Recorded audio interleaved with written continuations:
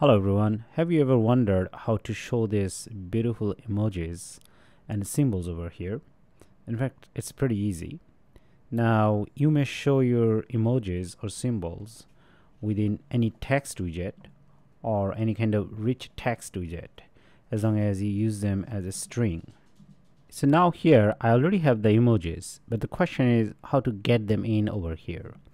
Actually, it's relatively simple. All you need to do first, you can go ahead and select your Android Studio or VSCode. Just select anywhere within it and then come over here to this edit button. It's going to be same for VSCode and Android, and then here you'll see that emojis, okay, emoji and symbol. So all you need to do, you need to go ahead and click on it and it would pop up a window. Now over here you'll see frequently used emojis or frequently used items, emojis, arrows, and a lot of other icons.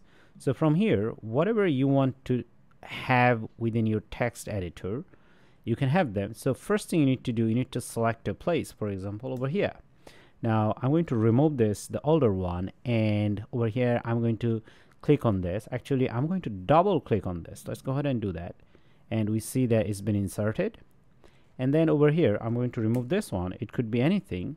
And then I'm going to have it over here. And then I'm gonna double click on this book over here, and as you see, the book popped up and showed up over here. Now I'm going to close this, and then all I need to do, restart my app. After that, over here we see that our new emojis has already been taken place. So that's how you go ahead and use emojis in your application.